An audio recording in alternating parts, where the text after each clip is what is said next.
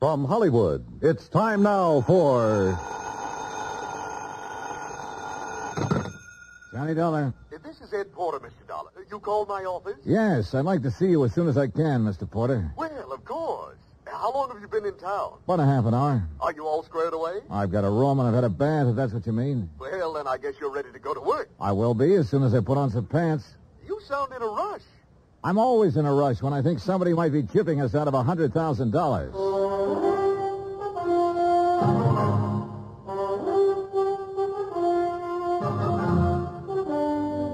Bob Bailey in the transcribed adventures of the man with the action-packed expense account, America's fabulous freelance insurance investigator. Yours truly, Johnny Dollar.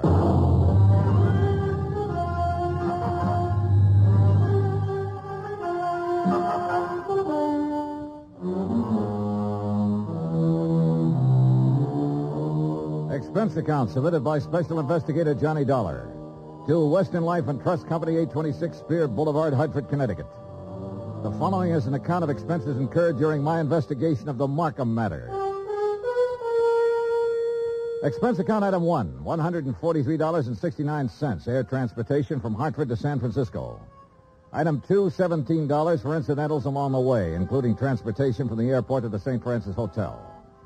I walked the 8 blocks to the Commodore building where Ed Porter had his office on the 4th floor. He was a short, thin insurance broker with a face like a tight drum. He apologized for the clammy weather as though it were his fault. He asked me how things were out on the East Coast, invited me to sit down, and looked as uncomfortable as he was. I got the telegram you were coming last night. Investigator. I've never met one in all my years in the business. Must be very interesting work. Yeah. Look, I don't want to take up too much of your time, Mr. Porter, but I would like to get some information from you. Oh, certainly, Mr. Dollar. What can you tell me about a man named Floyd Markham? Markham? Well, he's the husband of a client of mine. I've met him, but I really can't tell you too much about him. My dealings have always been with Mrs. Markham. She's my customer. Then tell me about Mrs. Markham. Oh, certainly. I'm not going to ask why. I'm sure you have a good reason for coming all the way to San Francisco.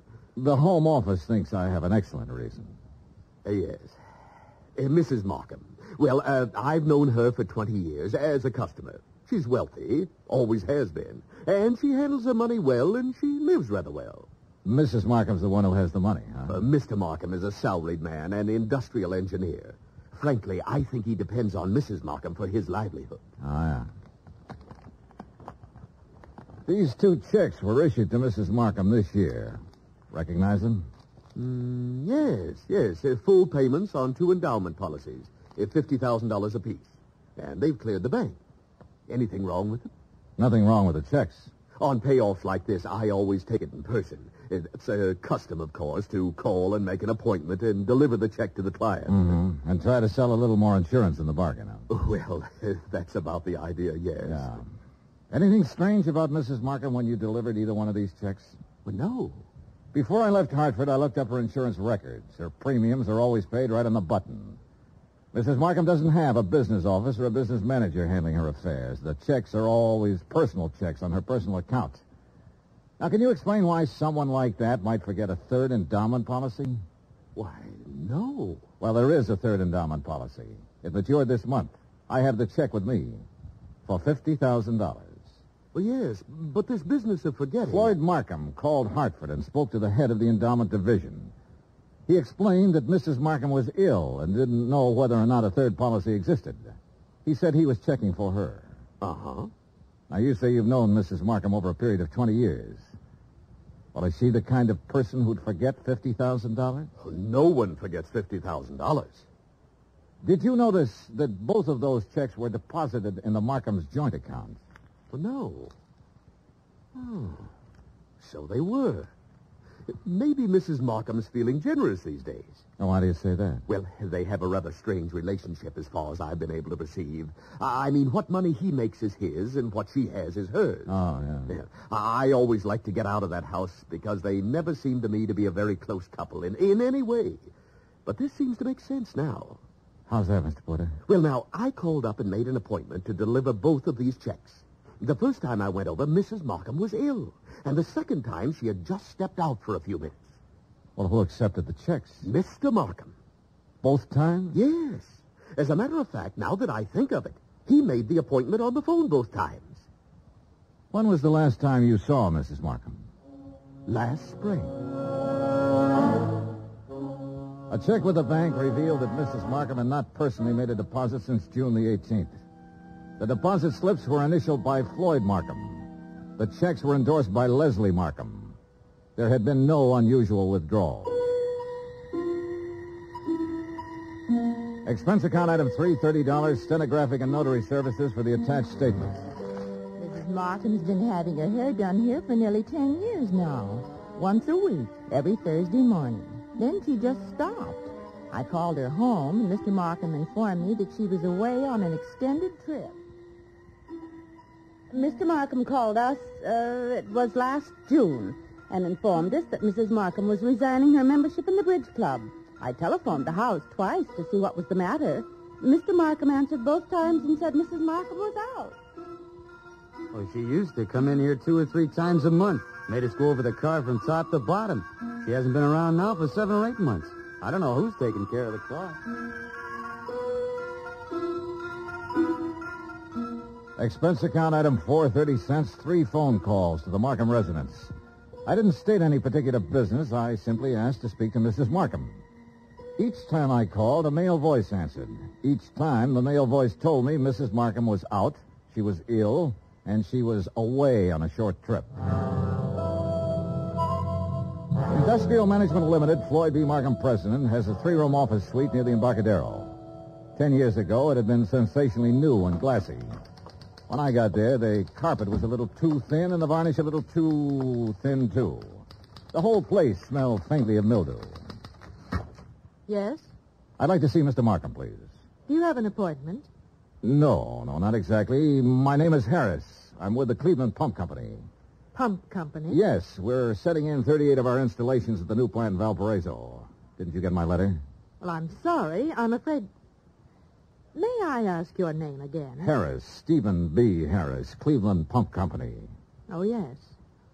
Well, Mr. Harris, I'm afraid Mr. Markham never received your letter.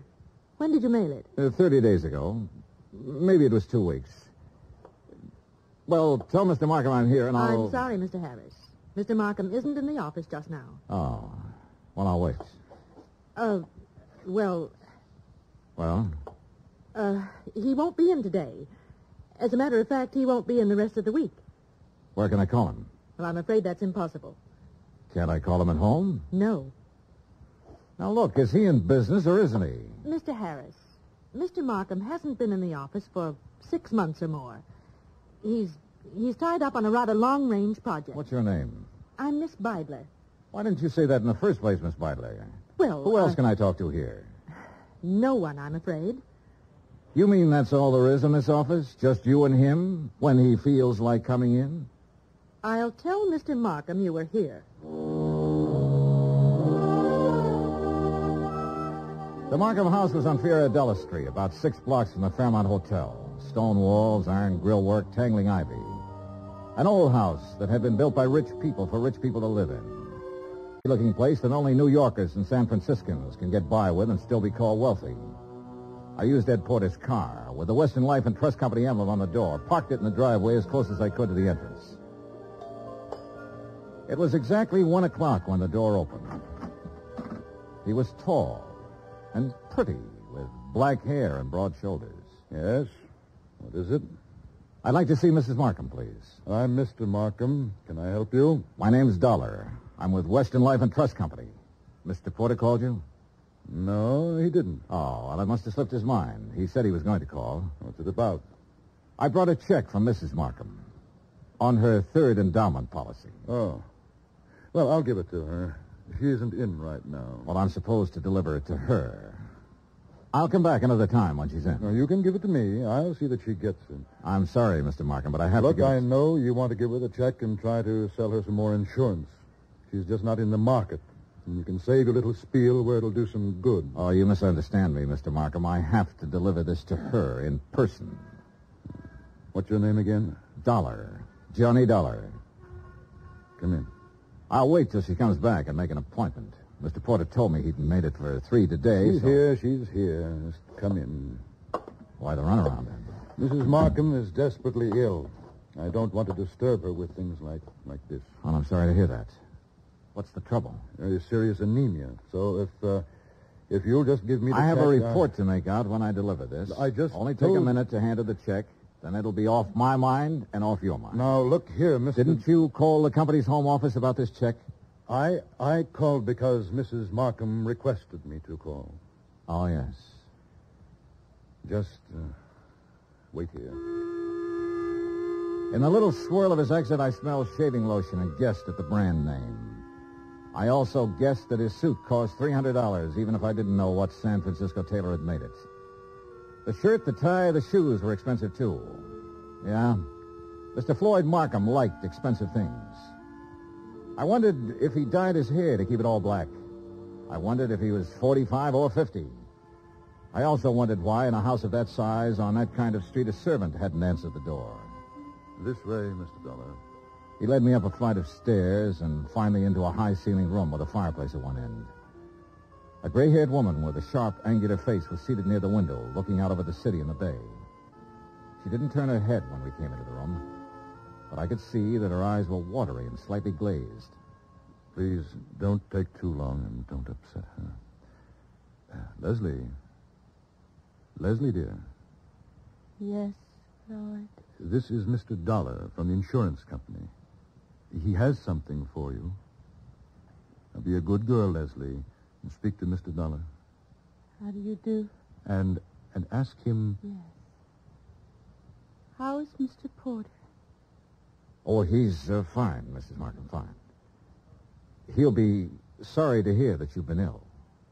I really would rather that you didn't tell Mr. Porter. Oh. I'm satisfied to make my own slow recovery and not worry any of my friends. He'd like some sherry, Floyd. Now, you know what the doctor said, Leslie. Mr. Dollar, you'd like some sherry, wouldn't you? Why, yes, I'd like that very much. Floyd? No, I'm sorry, Mr. Dollar. It's absolutely forbidden, and you know that, dear. Do you have the check, Mr. Dollar?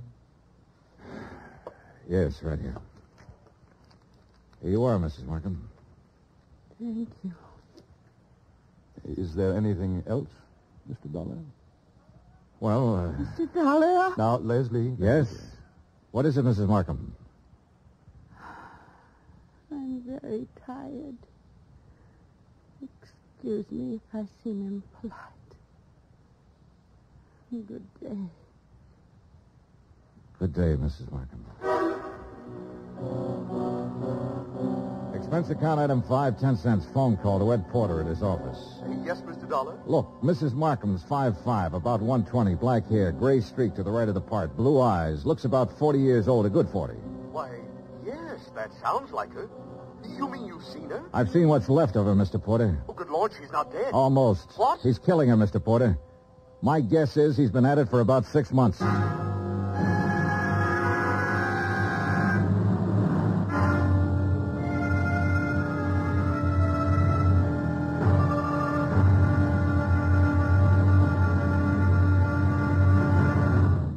Act 2 of yours truly, Johnny Dollar, in just a moment. Nobody will take a frown at face value anymore now that the word has gotten around about Jack Benny's return to the air. With Mary Livingston, Dennis Day, Rochester, Don Wilson, Mel Blanc, Frank Nelson, and Mr. Kitzel, nothing less than your very best smile will do for the occasion. Tonight, and every Sunday night, hear CBS Radio's Jack Benny Show and give your sense of humor a real workout. Now, Act 2 of yours truly, Johnny Dollar, and the Markham Matter.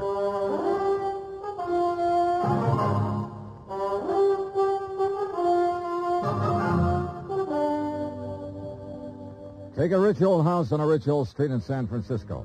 Walk in with a legitimate insurance check for $50,000 and tell a man named Floyd Markham you want to deliver it to his wife.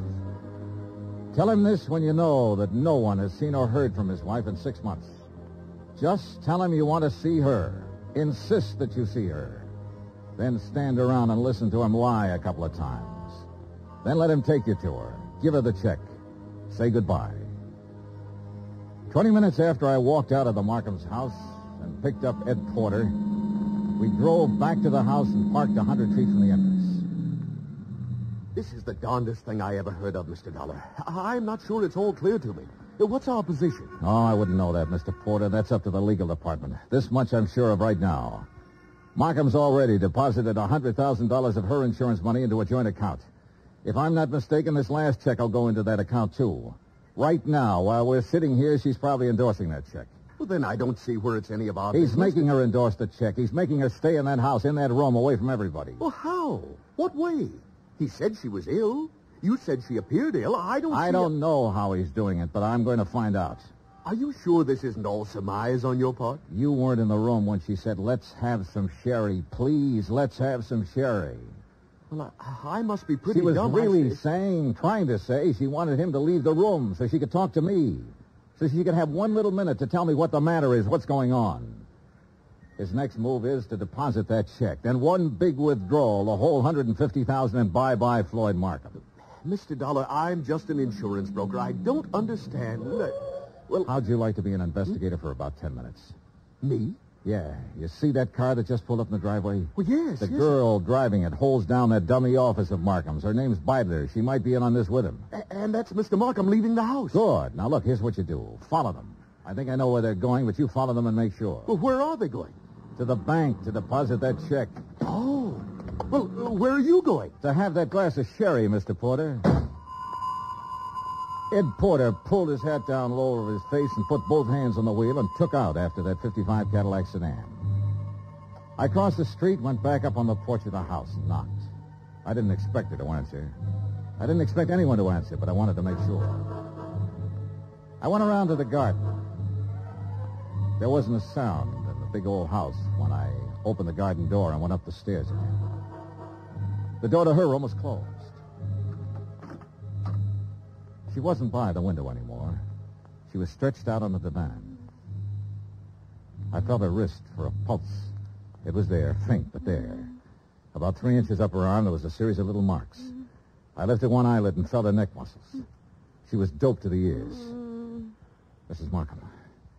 Mrs. Markham, can you hear me? Look, I've come to help you.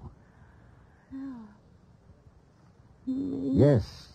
Yes, I'm going to take you out of here. Now, don't be frightened. Mr. Dollar? That's right. That's right. That's the ticket. Insurance company. Yes. Now I remember. Yes, that's right. Thank you for bringing my check. I don't want Want what, Mrs. Markham? Want any of my friends to worry. Oh. I'm improving, but I don't want them to know I'm ill. Just say I'm out of town for a while. He told you to say that, didn't he? Yes. He told me to say exactly that. Mr. Dollar, don't fool me. Please don't fool me. What? You will help me get out of here. You aren't fooling me, are you? Are you? I carried her downstairs and put her in my car and drove her to the St. Regis Emergency Hospital. Expense account item $100, deposit with the hospital office.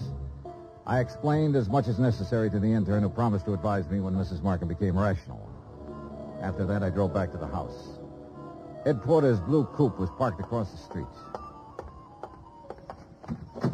I didn't know what to do but come back here. And when I got back, I didn't know what to do either. Slow down. You're doing fine. Oh, you were right. You were absolutely right. They went straight to the Bank of America to deposit that money. I kind of thought they might be back here by now. No, they're over at Angelo's having a drink and some dinner. I followed them there. You're getting to be quite a sleuth, Mr. Porter. Well, I try to do my best and use my head. Mr. Dollar, did you talk to Mrs. Markham? As much as I could. She was doped. I took her out and put her in the hospital. Oh. Well, should you have done that, Mr. Dollar? I could have left her up in that room to die, Mr. Porter. Oh, yes. Well, what's our next move? Ours? Well, certainly. I can't quit now, Mr. Johnny. Well, let's go to Angelo's, Eddie. Ed Porter settled the hat lower on his ears and gripped the wheel harder, and we took off for Angelo's on Stoker Street. When we got there, we didn't have to go inside to see if our people were still around. The Cadillac sedan was in the parking lot. So we took up a plant across the street. Well, why wait? Why not go in and take them out of there and take them down to the police? Well, that might blow the whole thing. Now, we have to wait and see what Mrs. Markham has to say when she's well enough to talk. Yeah, but... I'm sure she'll have some charges to prefer. In the meantime, we wait and see what's what. Yeah, what do you think he'll do when he goes home and finds her gone? Well, that'll be pretty interesting. What do you think he'll do? Well, I imagine he'll think she got up and walked out. No, he knows better than that. He's had her doped up for 6 months. He knows he can go out of the house and she'll stay right where he left her while he's gone. No, that isn't it. Oh. Well, then he'll know that she had help. That's more like it, Mr. Porter. I liked Eddie. It gives me kind of a feeling. Okay, Eddie. Now answer the question. Oh, what'll he do? Well, he'll try to get out of town. That's it. He'll try to leave town. He'll know that he's had it. Come on. Huh? They're pulling out. We followed them to a cocktail lounge near the Presidio. They waited around outside the place for 2 hours. Expense account item 7, 25 cents. I called the St. Regis Receiving Hospital. Mrs. Markham's condition was unchanged. Item 8, $2, 2 hamburgers, 2 Cokes, and cigarettes for Mr. Porter and myself. We had just finished eating when Floyd Markham's Cadillac turned out onto the street. We followed it for 10 minutes. When Markham parked on a dark hill, we cut our lights and came to a stop. Mr. Dollar, Yeah, Eddie. can you see what they're doing? Yeah? What? Necking? Huh? Necking. You know. I should have telephoned my wife. At 12:10, Floyd Markham turned the car around and drove back into town. We followed once more. We saw him double park outside a 4-story apartment house on a steep hill, let the woman out, then drive on. Eddie, Yeah, Johnny? think you can handle something else alone? Oh, I'd love to. Women sometimes talk a lot easier than men. You keep on him. When he finds his wife absent, I want to know where he goes. Wherever it is, I'll let you know. You gonna shake her down? Something like that. Get going.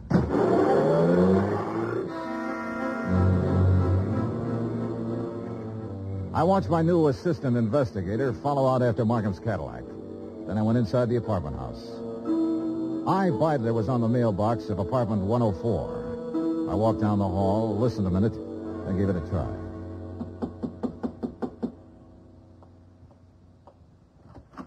Yes? Well, what on earth are you doing? I'm here to see you, Miss Beidler. It's important. You're, Mr. Harris. I'm Mr. Dollar, Johnny Dollar. I'm an insurance investigator. Oh. There was something about you today. I wasn't sure. Now you're sure. Oh, what are you doing? Right now, I'm working for Western Life and Trust Company. You'd better sit down. Well, I don't know that I'd better do anything, Mr. Dollar. You're rather rude. Then you can stand. We've been checking into Floyd Markham. I don't think I have to tell you what we found out so far. I think you also know that by this time tomorrow he'll be in jail and you might be right along with him. Well, I'm sorry, Mr. Dollar. I simply Don't be sorry. Just use your head. I said you might be right along with him. On the other hand, if you have some useful information, the insurance company might be useful to you. What do you mean? Well, I figure he sold you on an island trip or an estate in the country bill of goods. It'll be harder getting it out of him, but we'll get it one way or another. We'll get it all right. Now, what do you want to do? I want a drink. You? Oh, thanks.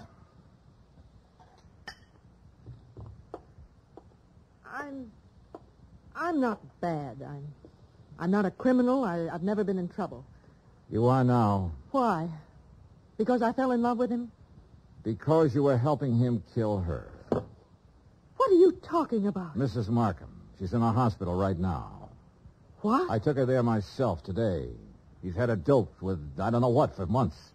Having her sign checks, endorse deposit slips. Funny. Is it? He told me that Mrs. Markham was out of town, divorcing him. I wondered how. You were right. It was a country estate. In England. A genteel life, he said. The London theater, walks in the country, little harmless things that most people can never do. He said we could do them as soon as he cleaned up his affairs. By tonight, he said we could start packing.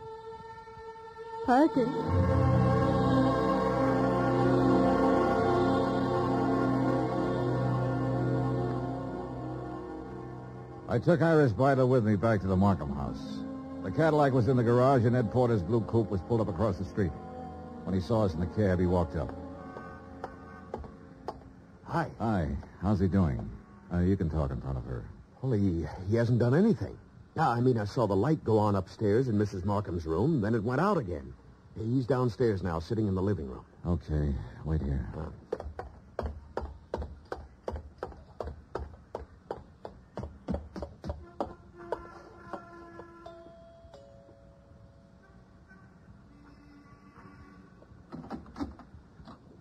Hello, Markham. Hello. If you're worried about your wife, which I doubt, she's in a hospital.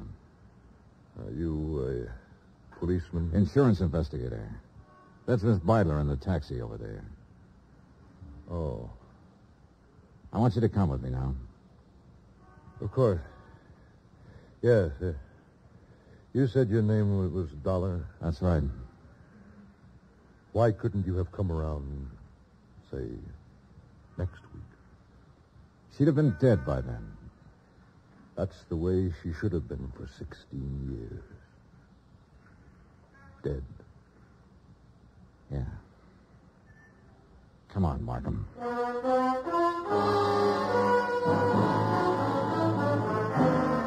Expense account, item 9, $102, hotel and board in San Francisco. Item 10, $116, airfare back to Hartford. Item 11, $42.16 miscellaneous. Remarks? Going to wind up in court. Mrs. Markham's charges will include attempted homicide, attempt to defraud, attempt to... In the end, it was his attempt to run away, and it didn't work. It never works. Even if you get away, you find something new to run from. Total expenses, $968.20. Yours truly, Johnny Dollar.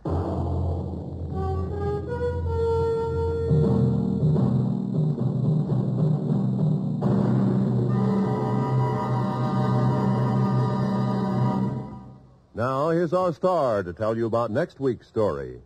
Before I do, I want to say something to you about Thanksgiving. Now, there's a day that deserves celebration. And heartfelt thanks to the God who made us for being the most free and peaceful and bountiful country in the world. And yet, why wait for next Thursday or any Thanksgiving Day? For Americans, it seems to me, Thanksgiving should be every day. Think about it, won't you? Next week in our story, New Orleans, the French Quarter, a beautiful girl, and high adventure. Join us, won't you? Yours truly, Johnny Dollar.